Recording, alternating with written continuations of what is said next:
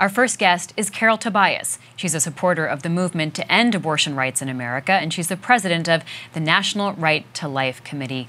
Welcome. Thank you for joining us. I want to start off by talking about Senator Graham's bill that would ban abortion after 15 weeks of pregnancy. You were there with him, Ms. Tobias, at the press conference where he announced it. So does that mean the National Right to Life is comfortable with abortions up to 15 weeks? Our position for many, many years has been to protect as many babies as possible as soon as possible. This would be certainly one step in that right direction. So yes, we do support this bill. But what about abortions up to 15 weeks?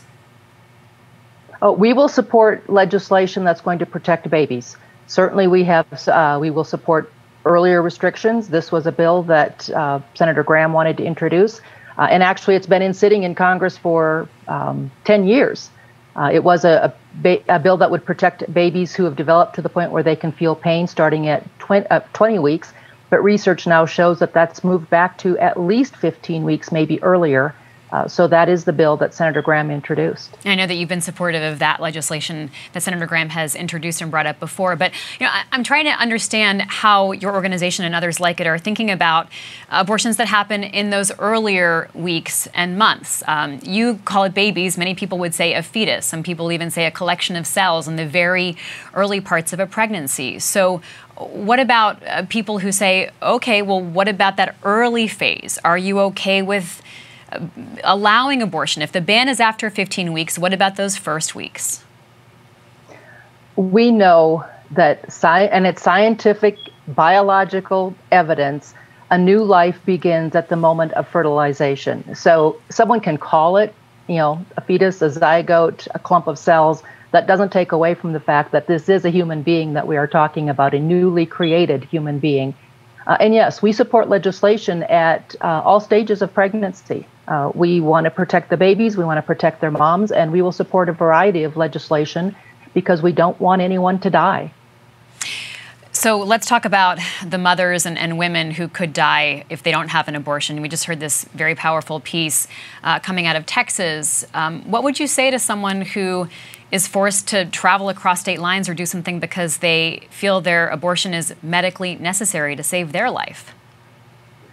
There is no state in the union that would prevent an abortion if the mother's life is in danger.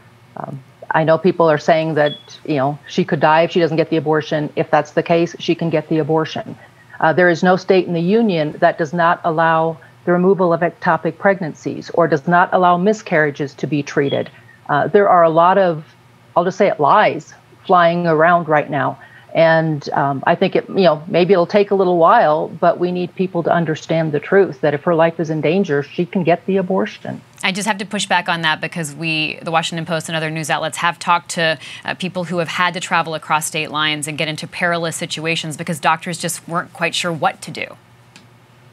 That's what, quite frankly, I don't understand. That's why someone goes to medical school. That's why they become an OBGYN, and that's what they learn in school, is how to treat pregnancies. They understand if it is an ectopic pregnancy, if it is a miscarriage. They should be able to take care of that. I've certainly talked to a lot of doctors who will say, they know what to do. That's what they trained for. So I don't know if these doctors are just being hypersensitive or if they are trying to use this to make a point to try to further the abortion industry. But any woman should be able to get treated for an ectopic pregnancy and miscarriage because there is nobody that is going to prosecute for that. What do you think about the Texas laws, places that are essentially deputizing everyone from an Uber driver to other people? Well, let me rephrase that, Carol.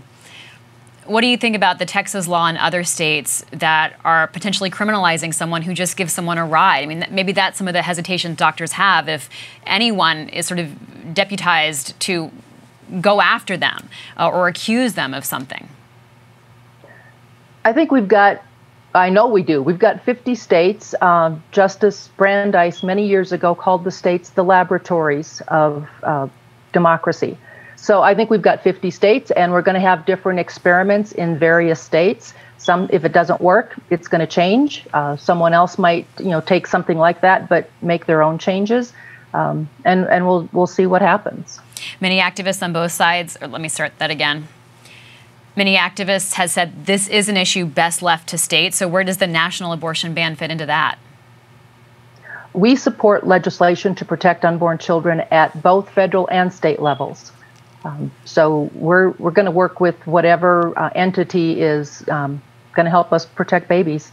And finally, Ms. Tobias, some Republicans are running away from Lindsey Graham's legislation out of fear that it will mobilize voters against them in November. What's your response to that?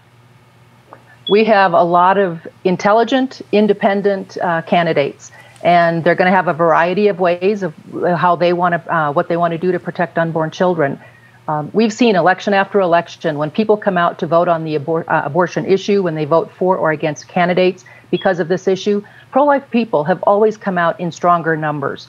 Now, I'm sure the other side is going to be motivated this year, but I know pro-lifers are just as energetic. So I don't think there's going to be a backlash against our candidates because of their pro-life position.